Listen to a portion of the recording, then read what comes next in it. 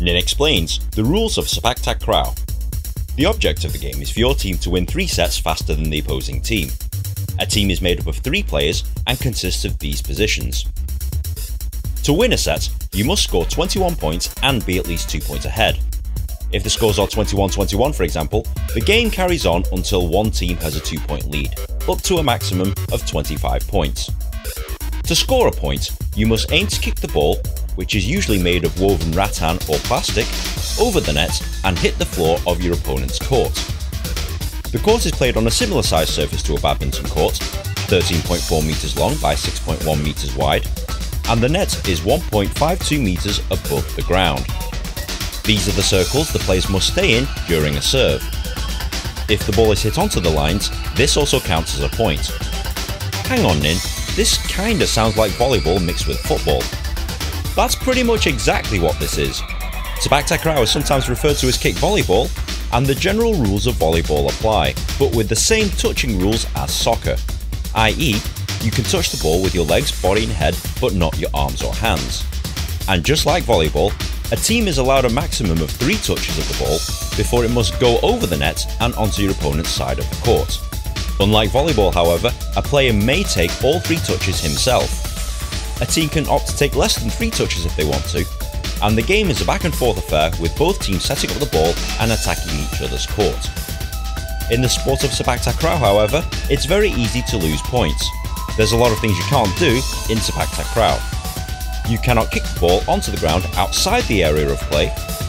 You cannot kick the ball into the net and for it to land on your side of the court. You cannot touch the ball with your arms or hands. You cannot touch the net. You cannot lift your foot out of the circles during a serve. You cannot leave your circles during a serve until after the ball has crossed the net. And as earlier mentioned, you cannot touch the ball more than 3 times. All of these errors results in your opponents being awarded a point. Once a team has won 25 points and is at least 2 points ahead, they win a set. If both teams have won 2 sets each, the third and final set only goes to 11 points. Winning 2 sets before your opponent wins you the game. Now that's basically Sepak Takraw in a nutshell, but there's a few other things you'll need to understand before playing or going to a game. For example, block. When an attack is imminent, defenders can jump in the air and try and stop an attack reaching the floor, and players will usually turn their backs and lift their legs to prevent an imminent attack. Spike. This is an attacking shot, usually made by lifting the foot above the net and kicking the ball in a downward direction towards the opponent's floor. These shots are usually difficult to stop. Roll spike. One of the most impressive plays in the game is the roll spike. Players will generate momentum by jumping off one leg, rolling their bodies to kick the ball, and then proceeding to land on the same leg. They do something similar in Taekwondo called the 540 roundhouse, but in Sepak Takraw, this is a roll spike. Now this game seems ridiculously strange, but as you watch or play Sepak Takraw, the rules will become clear. If you found this video at all helpful, please like, share and subscribe. It takes me ages to make one of these things, and good karma is very much appreciated.